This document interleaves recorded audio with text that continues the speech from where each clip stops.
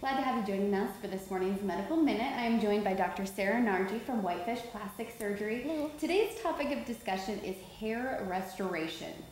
It's a topic that a lot of people are definitely wanting to know more about. Sarah, go ahead and explain to us some of the features and benefits of this. Yeah, it's a new service that we just started. We purchased some new equipment and designed our new hair restoration room that we're in today.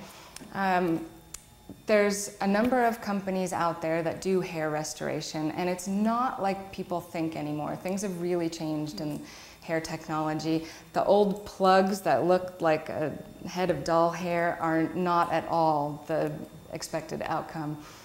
The hairs are taken out in single follicle units, one at a time, quite tediously over a full day period, and then placed one at a time along the hairline in the frontal region where most people have thinning. Also at the vertex of the scalp, depending on the person's balding pattern.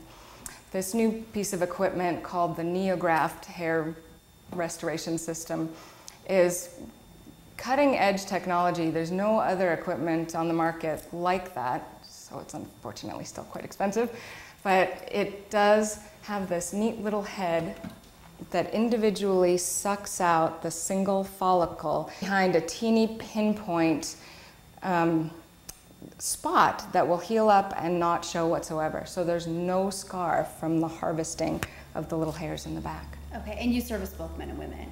Yeah, absolutely. Mm-hmm. Probably 85% of the patient population is men, but certainly thinning and balding in women is a very emotionally distressing situation, and they're really happy with improving, especially the hairline. That's where it shows the most. All right, very interesting. Thanks so much. What a great benefit for our viewers.